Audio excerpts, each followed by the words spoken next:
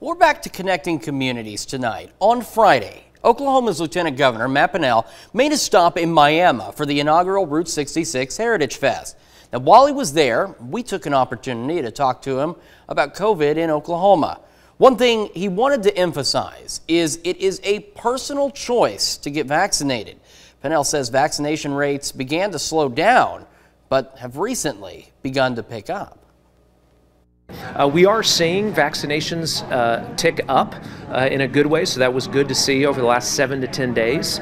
More people are getting vaccinated because of some of these variants that are starting to pop up, and with more and more people getting COVID. When your neighbor gets it or a schoolmate, I think it is starting to get more people engaged in the conversation of, hey, should I get vaccinated or not?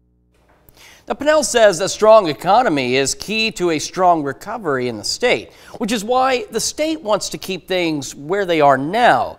But Pinnell says they need the help of everyone living in Oklahoma to make that possible. We want to stay open. We want small business owners across Oklahoma to be making money, and that means our economy has to stay open. And for us to be able to do that, we have to have a healthy and safe community as well, and that means certainly more people choosing to get vaccinated if they choose to do that.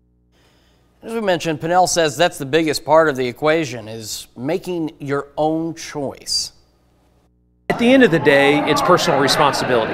It truly is. If a mom or a dad wants to send their kid to school in the fall wearing a mask, they have a choice to do that. And you have a choice to get vaccinated or not.